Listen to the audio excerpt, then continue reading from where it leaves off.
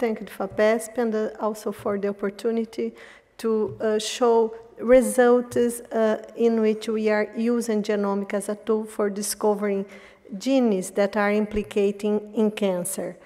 All cancer is caused by somatic mutation. And somatic mutation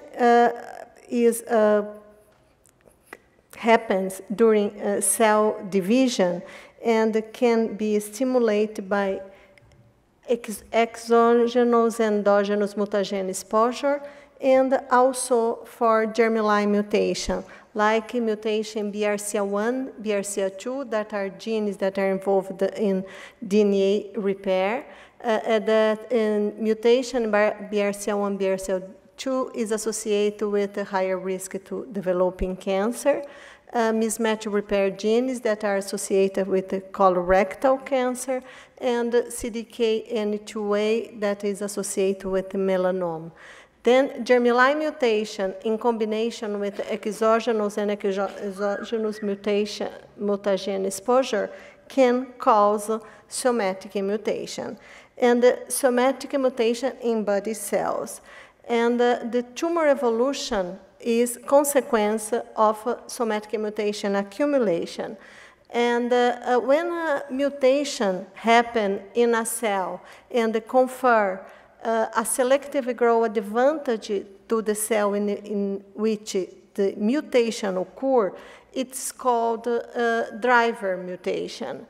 And driver genes are genes that harbor a driver mutation, and that normally there is some evidence in the literature that the driver gene is normally the genes that belong to three cellular processes: cell fate, cell survival, and genome maintenance. And then here is a representation, and this representation has no intention to discuss about the linear or non-linear tumor evolution model. It's just to show you when a cell has a driver mutation. This driver mutation the cells can duplicate more efficiently because the cells has a selective growth advantage, and the process of mutation is continuous, is very complex, and the result is an accumulation of cells in tumor very heterogeneous with cells with a driver mutation that is expected to be in higher number than the cells with the passenger mutation, because the passenger mutation are mutation that does not confer selective growth, selective growth advantage for the cells. And then is the result of a solid tumor. And the advances of genomic analysis nowadays enable us to have to access this repertoire of mutation that happen in a solid tumor. And with the advance of this technology, today we are able to know which mutation has this tumor, how frequent is this mutation. It is very well accepted that mutation in higher frequency can be classified as potential driver mutation. And then, as background, before I start to show you some results, is the somatic mutation is consequence of infidelity of DNA replication machinery, mutations that lead to a defective protein involving crucial cellular functions may trigger cancer. Biological processes that are operative in tumor can be at least partially revealed by knowing its somatic mutational landscape. And today, the advances in genomics is we can access the causally implicated genes in cancer development development and progression, and disclosed biomarker for diagnostic, prognostic, and targeted therapy. My group has been using genomic tools for a lot of tumor type, because I work in a cancer institution. But I have some projects. My main projects are in breast cancer and Wilms tumor. And in breast cancer today, I'd like to show some results that my group has in BRCA1 mutation triple negative breast tumor. Breast cancer. In Brazil, our estimative for 2004 was almost 60,000 breast cancer, and the hereditary breast cancer accounts for 10% of all breast cancer cases. And the most important hereditary syndrome of hereditary breast cancer is hereditary breast and ovarian cancer. That is an autosomal dominant disease where BRCA1 and BRCA2 are the two most important genes. And both genes are part of the complex that repairs double-strand breaks in DNA and is involved in genomic stability. My group has been working in screening women with clinical criteria for hereditary breast cancer, and we found, depending on the criteria that you use to include these patients in our projects, we normally found 25% of pathogenic mutation in this woman. And in Brazil, the BRCA1 is not Brazil, because we are normally using just patients from AC Camargo and from other institutions that we are collaborating with. But BRCA1 is the most prevalent mutagenic gene in Brazilian patients with clinical criteria for hereditary breast cancer. And triple-negative breast cancer has a very close association with the BRCA1 germline mutation. The negative breast cancer is a subtype of breast cancer that is negative for progesterone and estrogen receptor expression, and also for expression and amplification of HER2. There is this connection between BRCA1 and triple negative comes from the both sides. For example, women who carries BRCA1 germline mutation predominantly develops triple negative breast cancer. And in the literature, there is data showing 60 to 80% of BRCA1 mutation carriers develop a triple negative. In our study, we found 72%, that is a very similar rate. By the other side, triple negative has a high significant percentage of BRCA1 mutation. And in the literature, it's a very wide range of this percentage, since 80 to 30%. In our previous work, in which we work with a very small cohort of patients with a diagnosis before 35 years old, we found the women that were diagnosed with triple-negative breast cancer, 50% was a carrier of BRCA1 germline mutation. And then our next question was to determine the real prevalence of BRCA1 mutation in triple-negative breast cancer.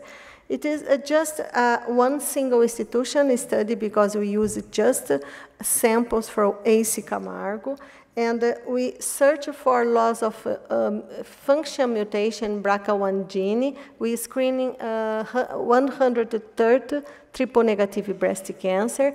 We use PGM, we use the next generation sequence, PGM, and AmpliSeq BRCA panel. And we found 11, we include women of different age at the diagnostic here, and we found 11%. The most of this mutation, and to define if this mutation, the status of the mutation, if it is germline or somatic, we analyze the blood or normal tissue of these samples. And we found the most of the mutation that we found was of germline status, and just 1.5% were somatic BRCA1 point mutation. Then we divided this group of triple negative in BRCA1, in BRCA1 mutated triple negative and BRCA1 wild type triple negative, and we detected that the age of diagnosis, as expected, was earlier in the group with triple negative mutated, with BRCA1 mutated. And then we divide our cohort in women diagnosed under 45 years old, in women diagnosed between 40 and 50 and higher than 50. I'm sorry for this slide. And we found that a higher mutation rate in the group of women diagnosed under 40 years old. The mutation rate is 25, 13, and 3.5%. And this result showed that women diagnosed with a triple negative before 50 years old are under risk to harbor germline mutation BRCA1 gene, also in Brazil. And this is very important because there are a lot of implications for the women and for their family. And then triple negative corresponds to 15 to 20% of all breast cancers. Is a very aggressive tumor with poor prognosis and overall survival, higher probability of relapse, preferentially in solid tissue, higher probability, there is no target or hormone therapy is available. The women are submitted to systemic chemotherapy. And it's a very heterogeneous group regarding the response for chemotherapy treatment. Then our objective was to investigate the molecular mechanism that outlined the two groups of triple negative, the one with the BRCA1 mutated and the other with the BRCA1 wild type. And then we analyzed the mutation repertoire of these samples using exome sequencing. For doing that, we use triple samples. That means we use a blood, normal tissue, a adjacent normal tissue, and a tumor tissue. Then for those that are not familiar with this methodology, exome sequencing enable us to check the exons of the protein coding genes. When you do exome sequencing, we are evaluating the practical all gene repertoire, the protein gene repertoire. Then the first analysis that we did was to see the pattern of somatic mutation in normal and tumor, and triple negative tumor. We analyzed just the mutation that was in the coding sequence that really affected the protein function. 5 minutes, okay. Then we analyzed we divided the mutation, somatic mutation that we found that was not present in blood, in two groups, high-frequency mutation and the low-frequency mutation. The high-frequency mutation we classified as drivers, and the low-frequency mutation we classified as passenger. What we detected is that the BRCA1 wild type has a higher proportional higher proportional frequency of high frequent mutation, that is the driver in comparison to tumor. In the normal, we didn't find any difference. That suggests that triple negative with BRCA1 mutated has proportionally lower number of driver mutation that at least means that this tumor, the two groups of tumor has distinct process of tumor evolution. What we also observed, we did the whole genome DNA methylation analysis and in both groups, and we observed that the triple negative without BRCA1 mutation has higher level of hypermethylated promoter hypermethylated CpG.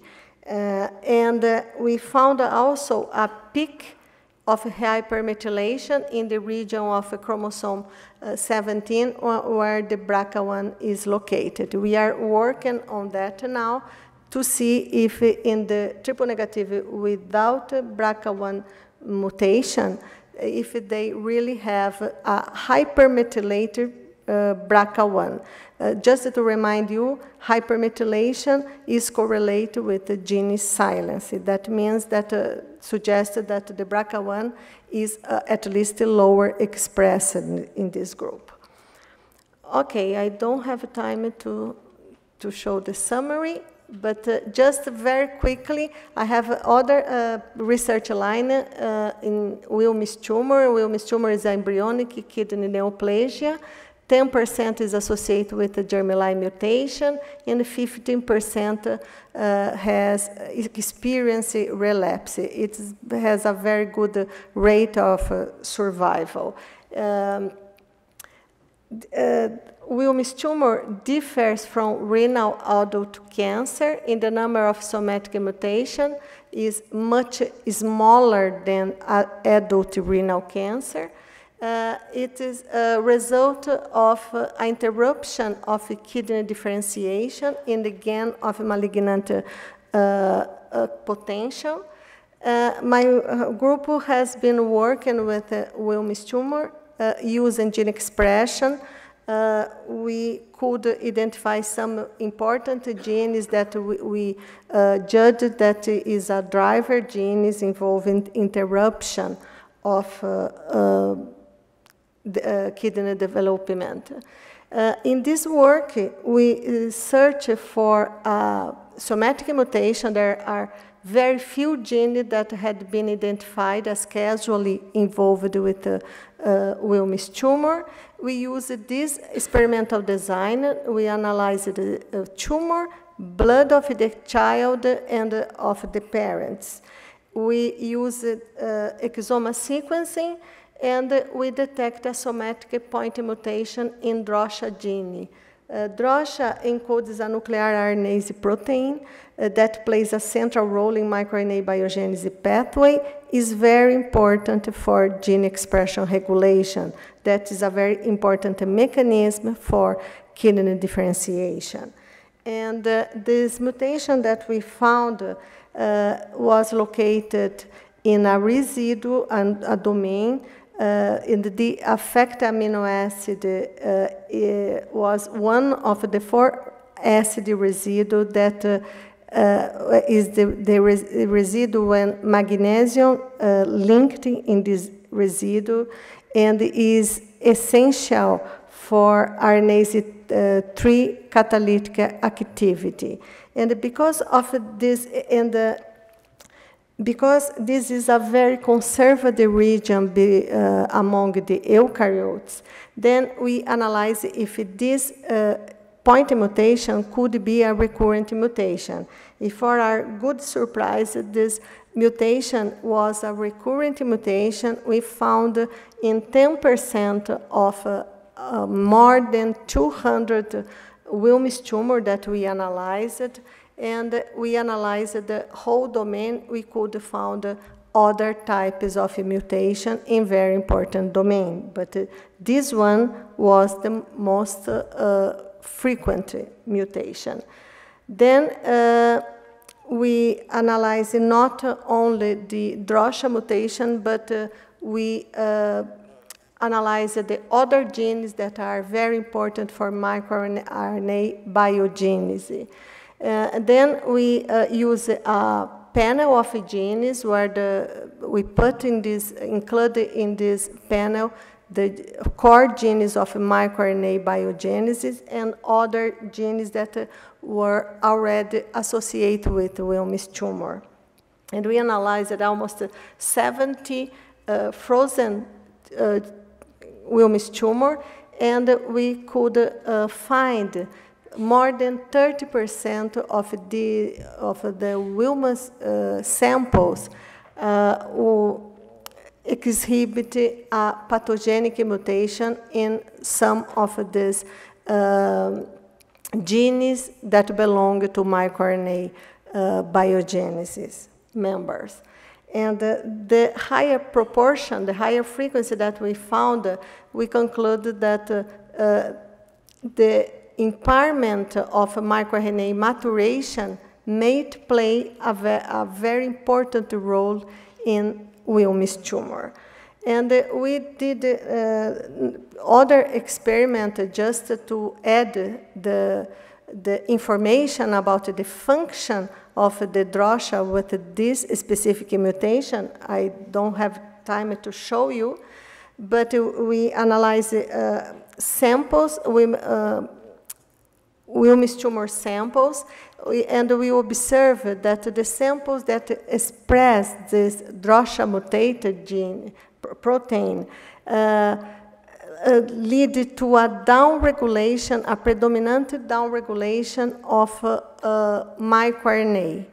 And we, in order to check it in a more control experiment, we did a cell line assays, and we could prove that really the DROSHA could not very good cleave the microRNA, and this microRNA cannot be recognized by Dirce, and the effect is the downregulation of the mature microRNA. I had an experiment to support this, but we published this in June in Nature Communication, and a few weeks later, other group submitted the similar result than we had published, and they could confirm all results that we had. We are very happy that we were the first one, but they could find this mutation, the similar mutation, in other cohort of Wilms.